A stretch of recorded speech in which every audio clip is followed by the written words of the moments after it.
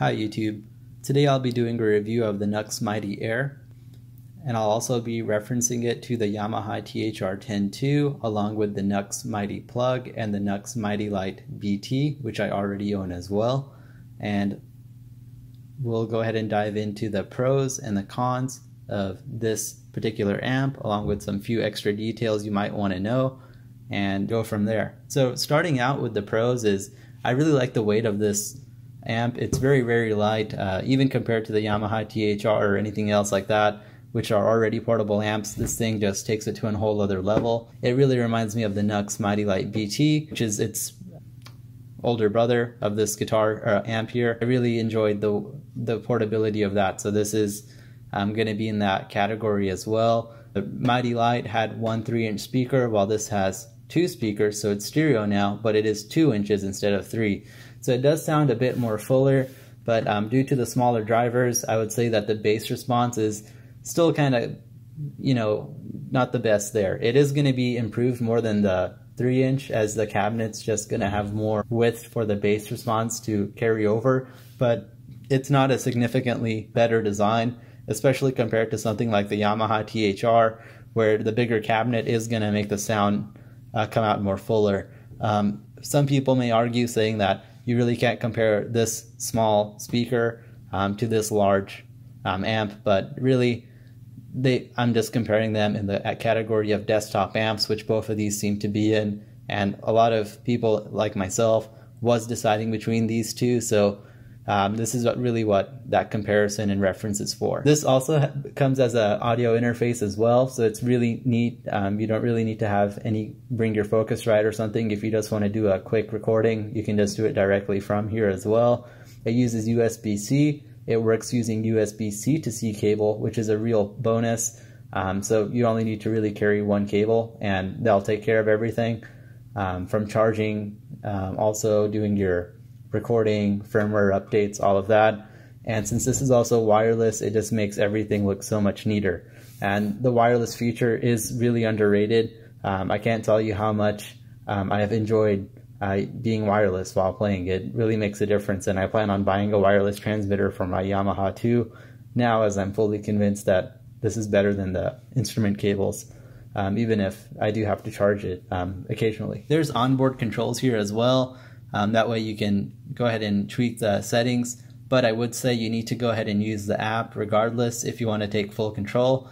And even when you're using the onboard control, it can be a bit cumbersome, so I really just like to use the app, and the app is very good as well. In my previous reviews, I always used to say the app and the DSP, all that is going to be very similar to the Nux Mighty Plug, and it turns out it is. It has the same exact features, IRs, amp effects, all that good stuff. The main difference is that this also has an EQ setting now, and that EQ setting you can go ahead and use something called the guitar cut EQ, and that's going to cut out the guitar frequencies. It's not going to cut it out completely, so you still will be able to hear guitar very well. It's just that it's going to be reduced more. So let's say in a situation you're doing karaoke or something like that. In those situations, it's going to work. You can still hear the guitar, but it's just going to be reduced down more, so you can be the guitar player. In terms of sound quality, how does it sound? I would say it sounds very similar to the Mighty Light BT. It does sound a bit more full than that, but that's kind of the best I can say for it. It sounds really good, and your ear will get used to it if you've been playing it for a while.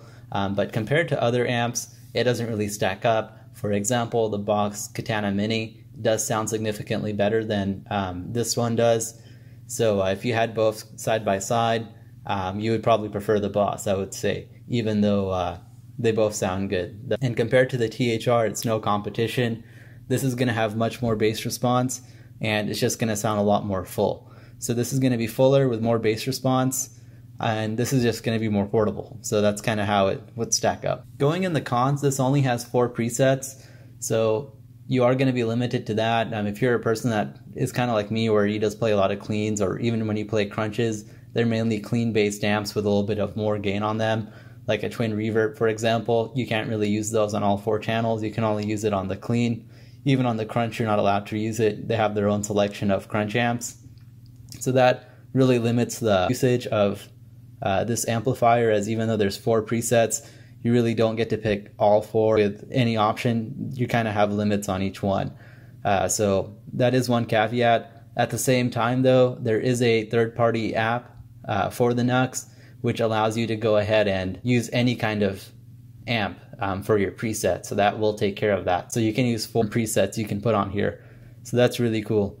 Yeah, it's so portable that I would really recommend using this and just saving your presets and performing with it.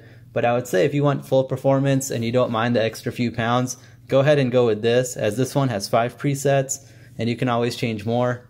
But also you can also all of the sound that's going to come out of this amplifier is just going to sound a lot better due to the bass response and just the more fuller sound that it brings, and due to the speakers and the physical design of it. Both amplifiers aren't going to be perfect. They're both going to have their cons. Some of them can be fixed, like for example this one, since it's not wireless, or the one that I bought isn't wireless, you can always just buy a transmitter for it and get that taken care of. In this case, this one only has limited presets, but you can always download a third-party app and it will go ahead and take care of that situation. But some things can't be fixed, like for example the bass response on this cabinet is still not going to be on par with this. So some things you just have to live with. But overall, would I recommend this amp? Absolutely. If you don't own another headphone amp or another smaller guitar amp or a THR, then go ahead and get this. It's going to be an all-in-one solution for you, and I can bet that you'll really enjoy it as a practice amp and things like that. If you just want a main amp that you keep at your desk for at least a few days at a time, maybe a week or two at a time, and then travel with it a little bit, and you just want like the best sound you can get without getting too heavy, then I recommend the THR. If you guys enjoyed the video, and please feel free to comment, ask questions, or anything like that. Thanks for watching. Take care. Bye-bye.